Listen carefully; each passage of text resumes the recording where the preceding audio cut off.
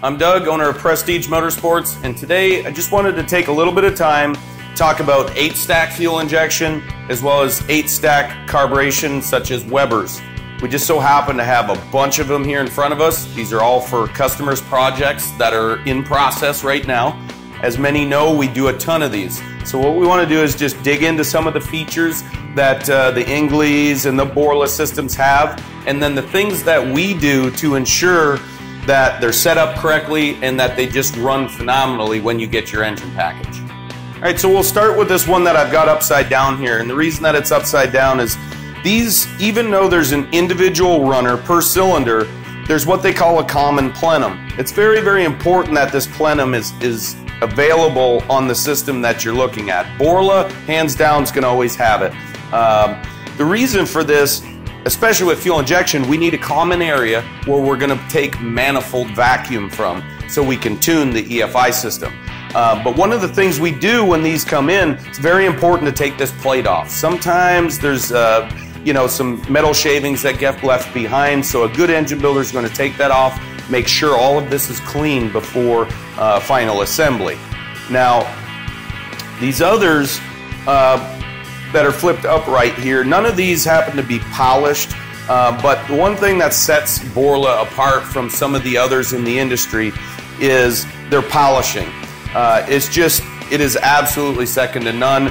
The reason most people buy this is it's jewelry for the top of the motor. There's no doubt that they run a little bit harder, make a little bit more power, but it's really about a style more than anything. So the polishing stands out, their machining techniques stand out, and the linkage and how they adjust.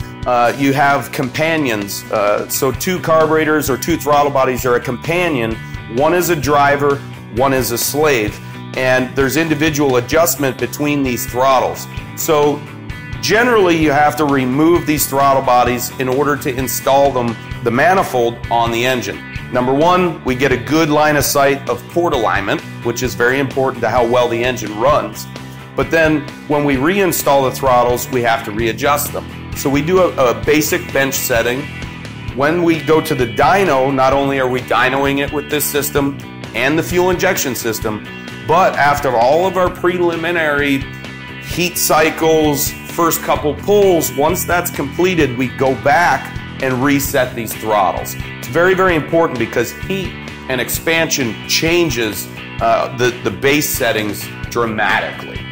One thing to point out too, if you're getting an engine from us with one of these systems, a lot of any of the little small issues have been worked out.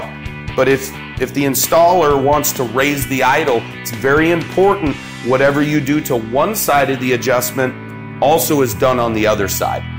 That is a key point, because if we only adjust one bank of throttles, it's going to throw this bank completely off.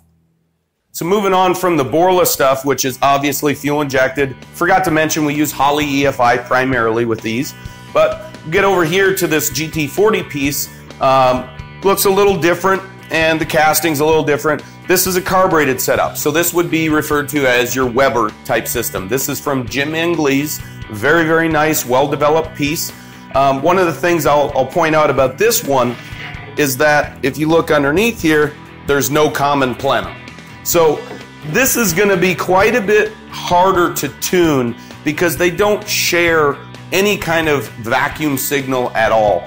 From years and years of experience of tuning these, if it had a common plenum, makes our lives much, much easier. But no doubt we'll be able to get this tuned up for the customer, make sure he's happy and all. With our experience of tuning carburetors, it won't be an issue. One of the things with these systems you want to make sure of is fuel pressure cannot be over 2 to 3 pounds. That's very, very important. And just wanted to point out that it does not have a plenum.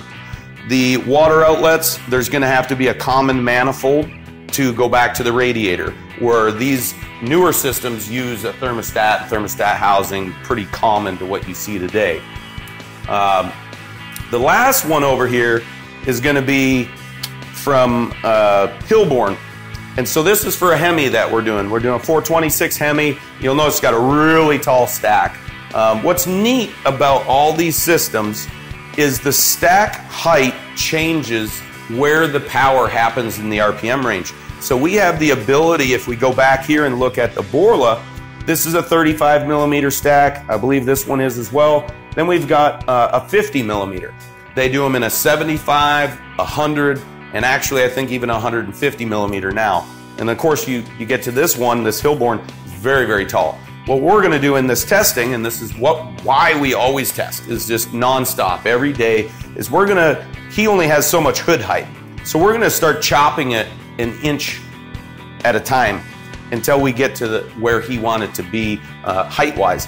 What we're gonna find is we're gonna make the most torque with the tallest stack, and we're gonna end up increasing peak power as we shorten this thing.